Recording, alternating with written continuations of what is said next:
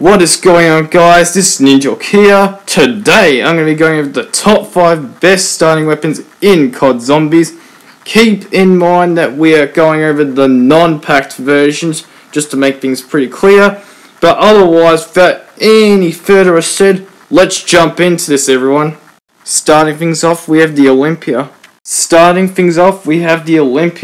What makes the Olympia so good is that unlike the Ballista, which I absolutely hate because it's a bolt action and we don't need to worry about that crap, the Olympia can actually save your life on very early rounds, and it's just a fun weapon. Sure, it was a really hard one to pick for number 5, but if I have to be real here, honestly, the Olympia is just a lot of fun to use out of the weapons that I could think of out of number 5, and also it can save you sometimes, so anyways, the Olympia, it's a classic and it comes in at the number 5 spot. Moving to number 4 spot, we have the M14. Honestly, the M14 is one of those weapons that whenever I think of OG Zombies, this is literally the weapon I always think of every time when it comes into starting room weapons.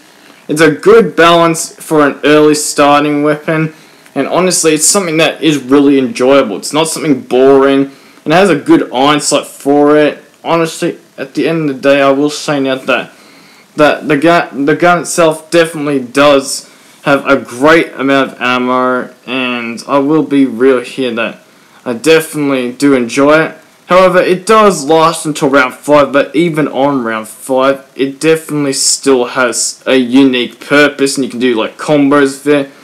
But otherwise, as much as I do enjoy a starting weapon, but there's just 3 more that are better than this, so anyways, the M14, a great starting weapon, comes in at the number 4 spot. Coming into the number 3 spot, we have the Strife.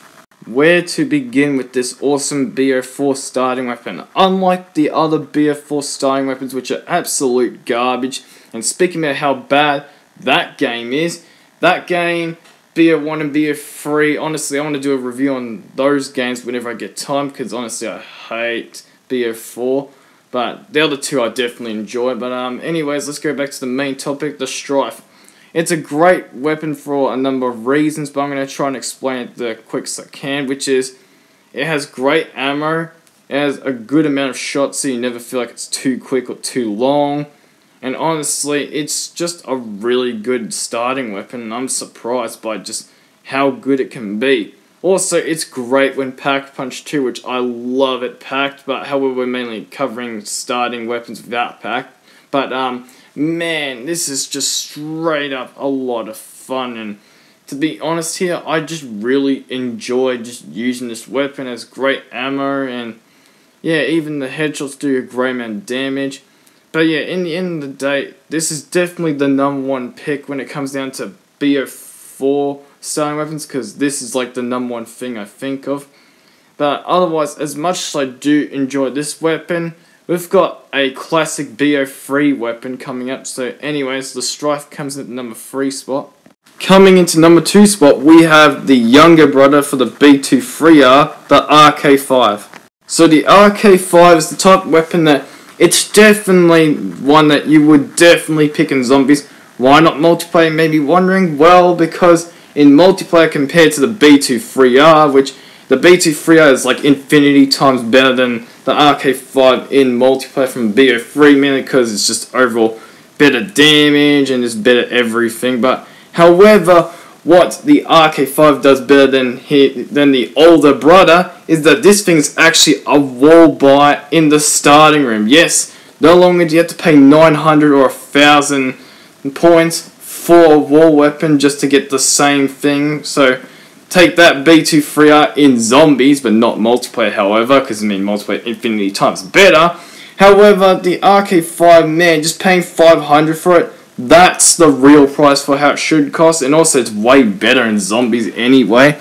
But man, it's so good. In fact, it's so good it can last you up to round 15 if you don't actually shoot anywhere else outside the head. Like, what? Round 15 to the head? No way, a starting weapon? Holy crap. That is great. Also, the weapon itself is super reliable and it can save your life at any time. And wow, it's just a lifesaver. Also, it's a beast when Pack-a-Punch 2, which really makes it super reliable. The weapon itself has great ammo, also has really good point building, so yes, if you want a weapon that's next to SMG tier, this is definitely the one until you get to about round 12, but I mean, you can make it last around 15, like I said, the headshot thing, but however, about like round 9 or 12 is where you really shouldn't have it, but that's just starting weapons. However, yeah, this is definitely a nice weapon for not just the starting wall buy, but also a good Easter egg reward for when you've done the main BO3 Easter eggs from, of course, the non-Chronicle maps, which is definitely amazing. Anyways, as much as I like the RK5, but we're going to go over one honourable mention on this list. Today's honourable mention would be the M1911. Honestly, these weapons are great without pack, because it's just a great starting weapon, and it's only just an OG weapon that, it's just a classic, nothing special. I just wanted to put it on here because it's just a great starting weapon, and to be honest here, it's just a great, nice point building one. It's not meant to be powerful, but it's definitely one that I can build a crap ton of points with, even when I have no other weapons. And to be real here, it's just such an OG weapon, I just had to mention on here. And also definitely pack punch these things when you get the time, if there's PhD or if it's BO2, because these things are a beast. Coming into number 1 spot, lol, as if I'm totally not going to mention this on the list, the LSAT. 3 words to describe this weapon. OP gun, OP gun, OP gun. Okay, never mind, I'm just going to explain what makes this weapon really good. You